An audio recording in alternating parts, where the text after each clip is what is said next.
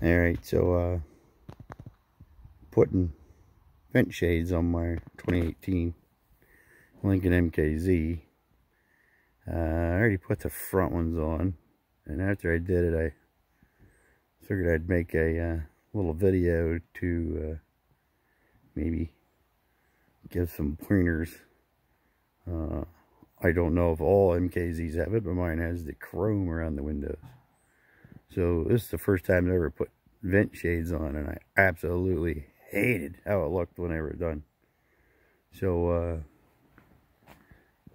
as you see, you got that chrome, and when I initially put these on, when I put the driver's side on, I had it higher all the way up to here, so it completely covered the chrome, and I absolutely hated the look of it. Hated the look of it.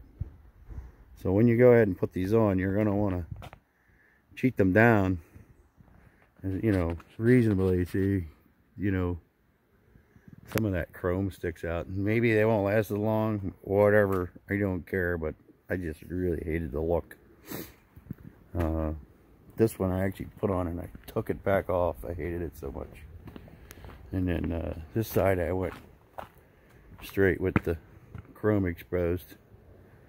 So I'm getting ready to put the back ones on. So they come in this vacuum pack. You can see this is the Ford OEM. I got it from the dealership.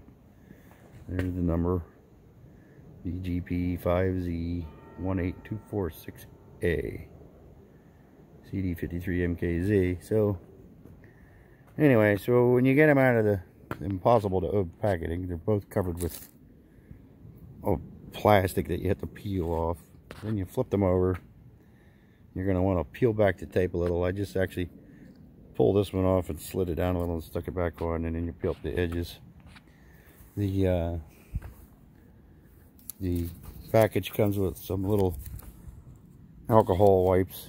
You take those out of the package and you just rub the chrome to remove any wax or anything you have off of there. And then I actually use a microfiber cloth then to clean it.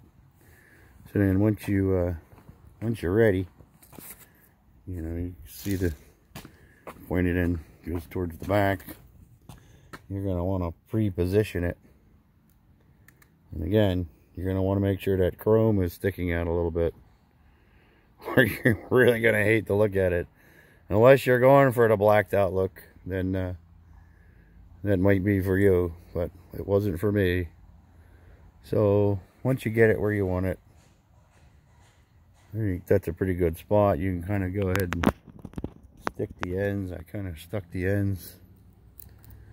And once you get it positioned, then you can just go ahead and peel the tape.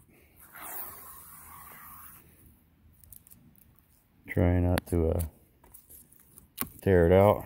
There you go, popped out. You just press that down. You're good to go. Same thing on these pieces here. You're just going to want to pull them out the side, stick it down. Same thing here. Just pull it out the side. And that's it. So then you can peel that film off before or after. And there you go. Wasn't really how to put these on. It's not really complicated, but like I said, if you cover up that chrome, you're going to hate yourself. Alright, good luck with this.